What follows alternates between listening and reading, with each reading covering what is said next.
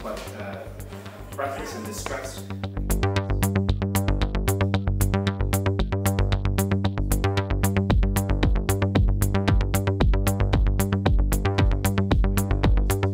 The first scenario we're testing out at the moment is a holographic form of a patient with asthma. As you see behind us, the student is treating the asthmatic patient, and if he treats it in the appropriate way, the patient will improve. If he doesn't treat it in the appropriate way, then the patient will deteriorate.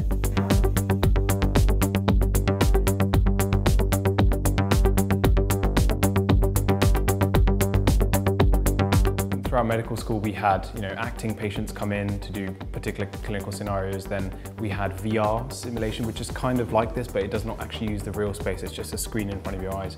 This kind of takes it to the next level, where you actually mix your real world and holographic patient there, and you kind of get the visceral haptic feedback of treating a patient in real life.